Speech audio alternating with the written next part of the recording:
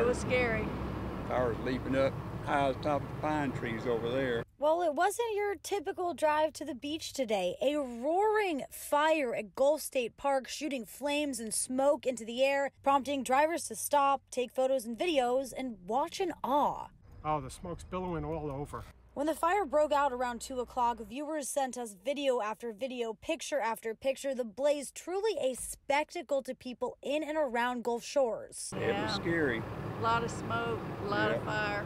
And even though it looks menacing, no one got hurt and the fire didn't reach any buildings. It did, however, force several evacuations along Highway 59 near Waterville, including Bellator Real Estate. There was a pucker factor for sure.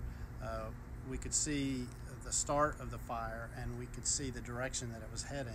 And because of the wind, it was coming directly for our office, or at least we thought it was. Baldwin County EMC believes a downed utility line near Waterville may have started this fire.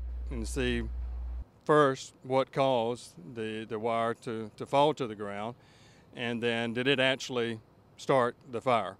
Crews were able to contain the flames around 5:30, and that's when the fire trucks left and Highway 135 reopened.